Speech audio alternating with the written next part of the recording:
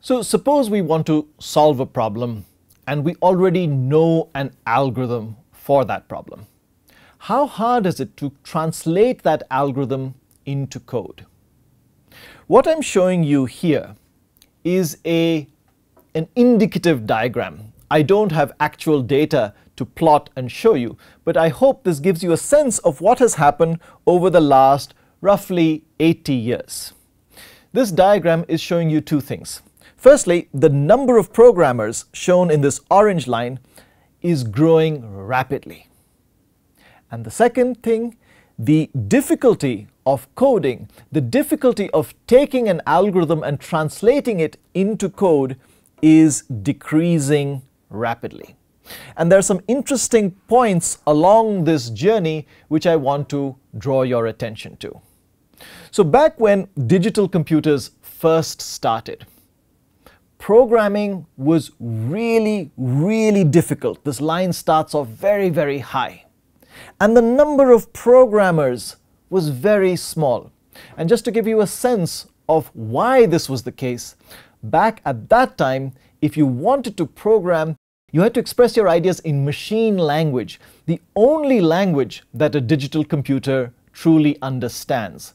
This language looks like a sequence of zeros and ones. And as you can imagine, it is very, very difficult to think of ideas in terms of raw zeros and ones. This is why this was an extremely difficult task back at that time. But then, in around 1947, the same time as we got independence, assemblers came along.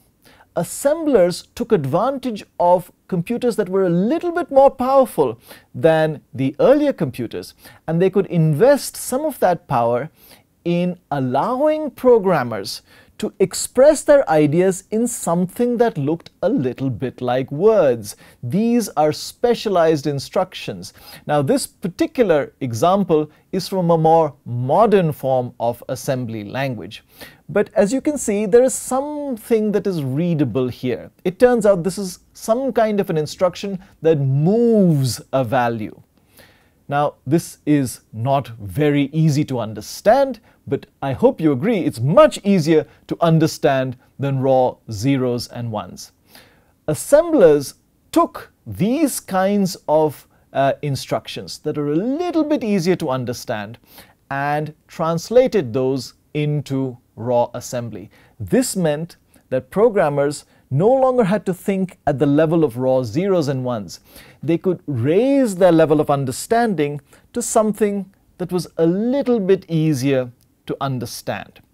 And because of this, the number of programmers in the world increased by a small but significant number.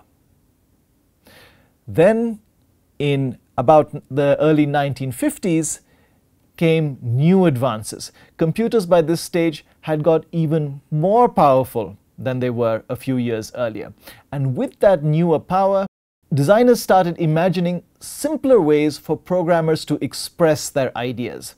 So starting from about 1950 up to the present era, there has been a long trend towards making high-level languages and taking compilers and interpreters, specialized software that could translate those high-level expressions into assembly, and then, of course, that goes into machine language just like before.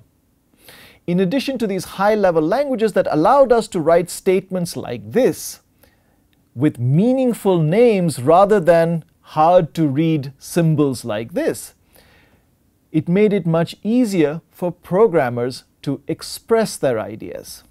Furthermore, programmers started having access to tools, IDEs or integrated development environments that made this code easier to read, for example, by color coding special terms. We call this syntax highlighting, and this made it much easier. Modern IDEs have syntax highlighting as well as a whole host of other features that make the task for programmers much easier. So over this period, programming became easier.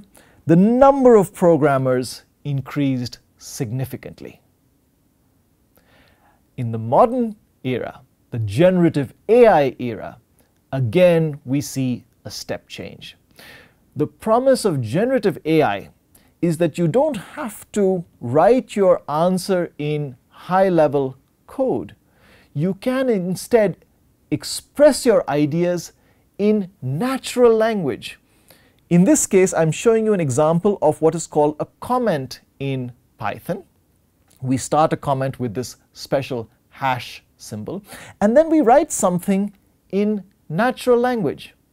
When we press enter in our IDE, the generative AI jumps in. My cursor is right here blinking, and my generative AI is jumping in with a suggestion. It is suggesting that the way we write the Python code for this natural language statement is like so.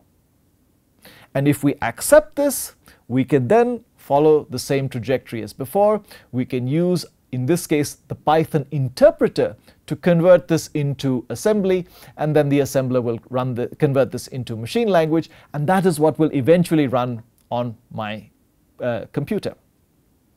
So this is the promise that generative AI has. We can now express our ideas in natural language, and suddenly this means that a whole bunch of other people who found it difficult to think in terms of code can now translate their ideas into code. Many of you will now call yourself programmers because of generative AI. And this trend towards increasing the number of programmers is something that has been going on in the last 80 years, and generative AI has only accelerated it. Now, there is a major difference between generative AI and these earlier technologies that I have indicated. You see, all these translations from code to assembly to machine language are handled by software that is rule-based. We can check that all those rules are working correctly, that our compiler or interpreter is working properly, that our assembler is generating exactly the right machine instructions that it's supposed to do. In contrast, generative AI can hallucinate, which means that when it makes a suggestion like this, that might be correct. In many cases, it is correct, but we don't have the same level of certainty that we did with the other levels of translation earlier in our history. So this is why when we use generative AI, it is extremely important for us as humans to learn how to critique the code that AI is producing.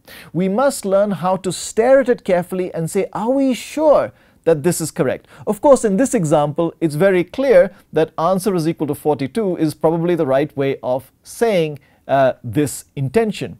But if this code is more complicated, this can be a very challenging task.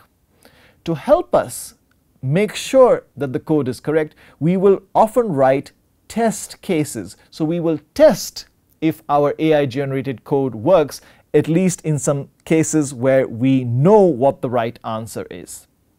So these are skills that we must develop now that we're talking about generative AI. Once again, let's make sure we understand these ideas. I want you to think about each of these statements, and then let's discuss.